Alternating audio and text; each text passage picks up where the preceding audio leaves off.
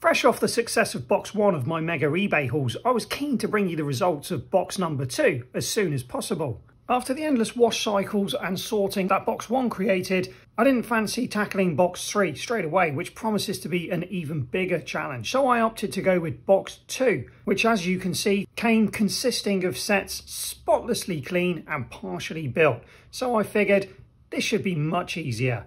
Oh, how wrong I was. I'm Brickman117, welcome back to the channel. As I unpacked the contents of box 2 to see what I had to work with, it very quickly became apparent that all of these partially built sets had been heavily modified, which is fine. The previous owner clearly was creative and wanted to put his own touch on all of these sets, but it's not what I'm about here. The reason I bought these hauls was to try and rebuild as many of the sets as I can in their completed stock form. So I opted to strip down every single one of these sets and rebuild according to the instructions and see what I'd be left with. The first part of this process is to identify as many sets as you can from within the box. I do this by taking all of the partially built segments of sets and putting them on the floor in different areas, creating piles. I then go through all of the rubble that's left in the box, going through almost every part, pulling out every piece that I think or know is connected to that said set or colour.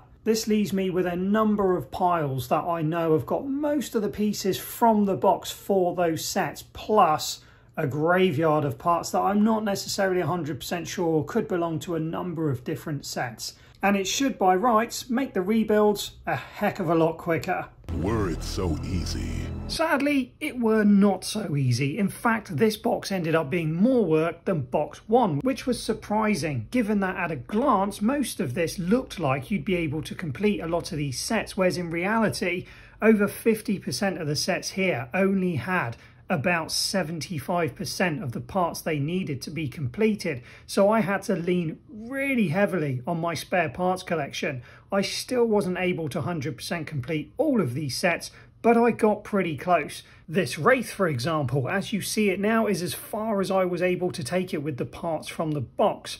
I had to delve into my spare parts collection for at least 30 to 40 parts to get it where you'll see it later, but it still isn't 100% complete, sadly. Before we take a look at the completed sets, these are all the parts that I was left over with, sorted into their colour groups. At a later date, I'll add them to my spare parts collection, where hopefully in the future they themselves will go towards completing more eBay haul sets. There was, as always, a bag of Lego parts there, as well as random parts that I've got no clue whether they're Lego, Mega, or just some other random brand. And there was also a large bag of figures with this haul as well. So there's loads of nice figures in here. I haven't gone through them all to try and get the figures for the sets. I think most of the figures for the sets that I've completed are here. A lot of them have been pop and swapped though, so that's going to take a bit of time to sort them all out, and in all honesty they'll probably just be put aside for a job at a later date.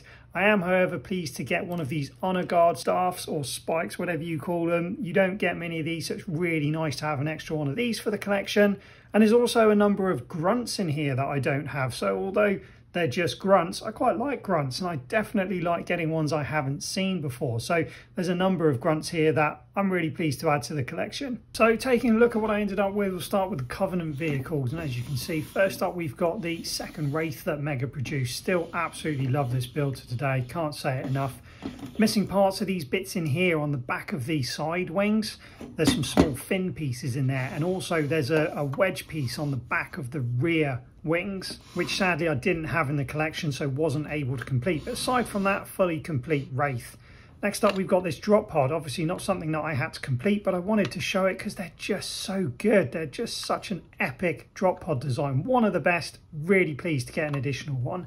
Next up we've got this Rapid Attack Covenant Ghost, and I was disappointed I wasn't able to complete this one because I don't have many of them, and I do think it's one of the better Ghost builds. It's missing some tiny little pieces on the back of the wings just here, and then it's also missing a piece on the back that I didn't have in the right colour. This silver piece here should be dark grey to match the rest of the body, but I just didn't have one, so I put that silver piece on just as a temporary piece until I can get one of the correct pieces. But aside from that, relatively complete, and if I didn't point out the bits that were missing, you probably might not be aware.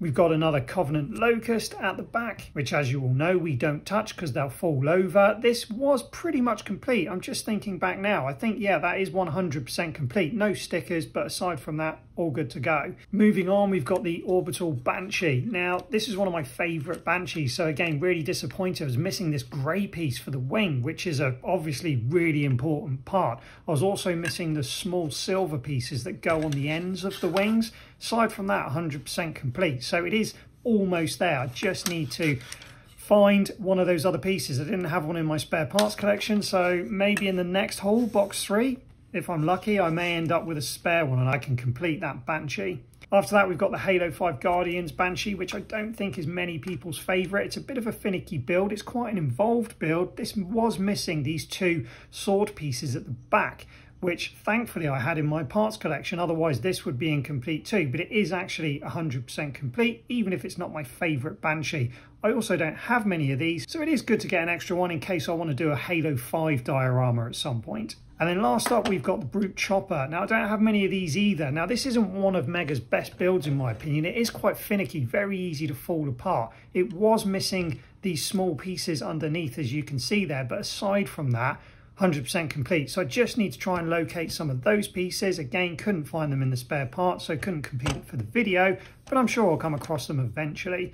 So in regards to Covenant vehicles, really pleased. Love the Wraith, the Ghost, the Orbital Banshee, almost complete. And that drop pod. Now let's move on to the UNSC. Okay, first up we've got this 3-in-1 booster frame build, which I've never built before. I've never received one of these, let alone all 3 sets. 3 sets sold separately with their own individual builds, or you can combine them to create this booster frame. As you can see on the wing, it's just missing a couple of silver pieces and one of the booster pieces from the back. I'm quite pleased to actually get one, even if it's not something I'd necessarily display myself. Next up, we've got Fred's booster frame, which I actually really like. Again, not an overly popular set, but I just think it's an interesting build. It's something different, and it looks different. It looks cool, in my opinion.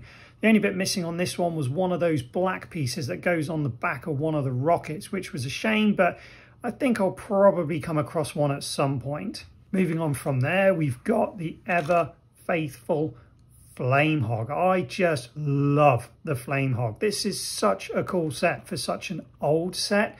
I can't get enough of these. Thankfully, I've collected 2 or 3 of these over recent hauls, which, you know what that means? More Flame Hogs means I can continue the expansion. So keep an eye out for that sometime in the future.